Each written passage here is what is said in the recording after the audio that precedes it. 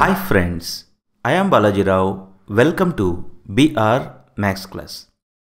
This is second chapter in NCERT textbook of class 11. The chapter name is Relations and Functions. In this class, we will learn the definition of Cartesian product of sets, and we will learn how to calculate Cartesian product of sets with examples, and we will learn 5 important points related to Cartesian product of sets. First, you see the definition of Cartesian product of sets. What is the definition of Cartesian product of sets? Let A and B are any two non-empty sets. You consider this A and B are any two non-empty sets. Non-empty sets means what? Set A contains some element, set B also contains some elements. Both the sets are non-empty sets.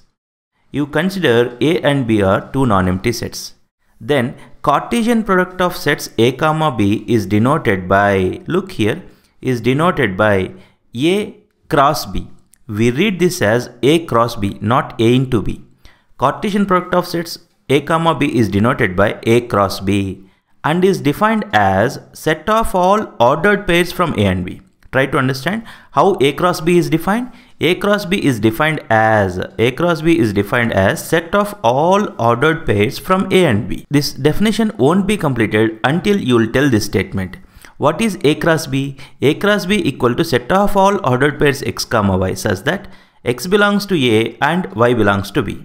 Ordered pair. You see here, what is the order? This first element belongs to this set A. This x belongs to set A, and what about this y? The second element belongs to set B. That's why it is called ordered pair. First element belongs to first set, second element belongs to second set. Ordered pair. Okay, you see here x belongs to A and y belongs to B. However, in examination, if they ask the definition of Cartesian product of sets, you should write all these things including this information. See, this information, A cross B equal to set of all order pairs x comma y such that x belongs to A and y belongs to B. You will get more clarity about this Cartesian product of sets with this example. You see this example here, set A is 1 comma 2 and set B is 3 comma 4 comma 5. Two sets are there. Set A is 1 comma 2, set B is 3 comma 4 comma 5. Now we will calculate A cross B. How to calculate A cross B? You see here, you take the element 1, you pair with all the elements of second set like 1 comma 3, 1 comma 4, 1 comma 5. You observe here, this is take the element 1 and you pair with all the elements of second set 1 comma 3. Next ordered pair 1 comma 4. Next ordered pair 1 comma 5. Once it is over, then you take the second element and you pair with all the elements of second set. What you will get? Ordered pair 2 comma 3. Look here, ordered pair 2 comma 3. Next ordered pair 2 comma 4. Next ordered pair 2 comma 5. I hope you are understanding. So in the same way, if you want to calculate B cross A, how to calculate B cross A? First you write set B. What is set B? 3 comma 4 comma 5. Okay, cross set A. Set A is 1 comma 2. How to calculate B cross A? You take first element from the set B and you pair with all the elements of this set 1 comma 2. See what you will get? Ordered pair 3 comma 1, ordered pair 3 comma 2. I hope you are understanding. Ordered pair 3 comma 1, ordered pair 3 comma 2. Now you take the second element of set B and pair with all the elements of this set. Ordered pair 4 comma 1, ordered pair 4 comma 2. Okay, right? Now you take this third element 5 and you pair with all the elements of this set. Yes, ordered pair 5 comma 1, ordered pair 5 comma 2. I hope you are getting this. Right? Now we will understand this more clearly with another example. Look here, I consider set A as A comma B and set B 1 comma 2. You need to calculate A cross B. How to calculate A cross B? First I written set A cross set B. How to calculate A cross B? You take an element A and you pair with all the elements of this set. That is ordered pair A comma 1 and ordered pair A comma 2. I hope you are understanding. First you take one element and you pair with all the elements of second set.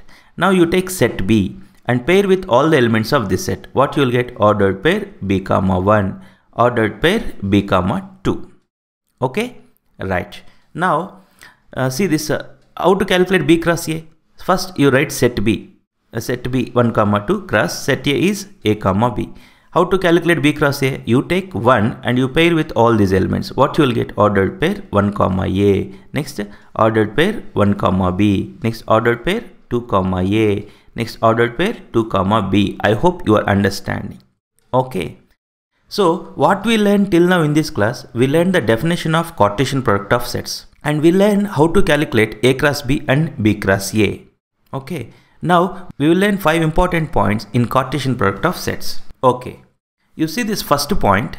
If set A has m elements, set B has n elements, then number of elements in A cross B equal to mn. Set A has how many elements? M elements. Set B has how many elements? N elements. Then number of elements in A cross B equal to mn. You observe this example. In set A, how many elements are there? 2 elements are there. Set B, how many elements are there? 3 elements are there. A cross B contains how many elements here? 2 into 3, 6 elements. You see 1, 2, 3, 4, 5, 6. So what the point I am saying here, you observe here, set B contains 3 elements and this set contains 2 elements and cross product of these two containing 6 elements. What I am trying to say, if set A has m elements, set B has n elements, then A cross B has mn elements. That is the point we are discussing. So that is the first point we learn. This is very important point. If set A has m elements, set B has n elements, then number of elements in A cross B equal to mn. Okay. Now note 2. Second point. In general, A cross B is not equal to B cross A. A cross B is not equal to B cross A.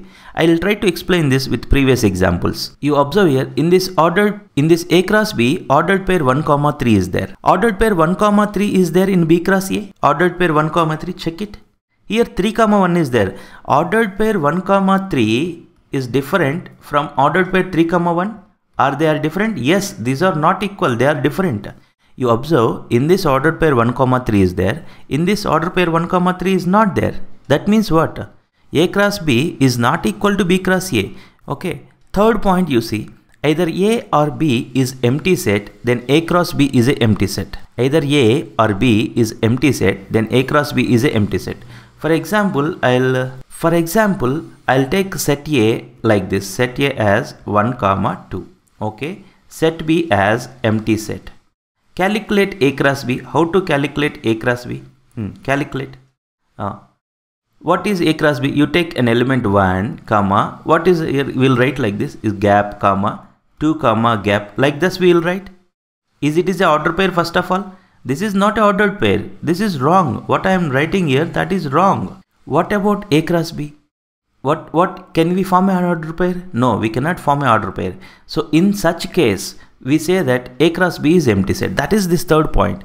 Either set A or set B is empty set, then A cross B is also empty set. Okay. So you should remember this point. Either set A or set B is empty set, then A cross B is a empty set. These points are very important.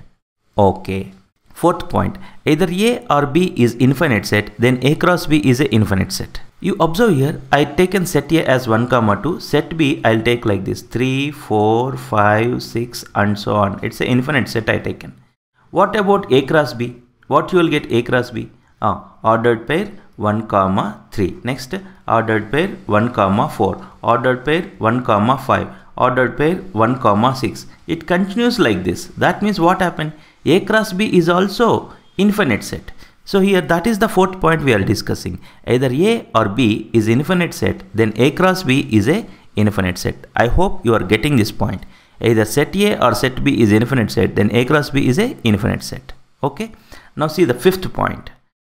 When we say two ordered pairs are equal, see, you see this ordered pair 1, 2, 1, 2 and 2, 1. Can we say these ordered pairs are equal? No, we cannot say these ordered pairs are equal. When we say two ordered pairs are equal, you see here, this is 1. That means their x coordinates are equal and this is 2, their y coordinates are equal. These two ordered pairs are equal. Yes, of course, we can easily say these two ordered pairs are equal. When two ordered pairs are equal, it means that their x coordinates are equal and their y coordinates are also equal. You observe here the ordered pair x, y equal to the ordered pair a, b. What it means? It means that x equal to a and y equal to b. I strongly recommend you to note down these points With this, the theory part related to first exercise is completed.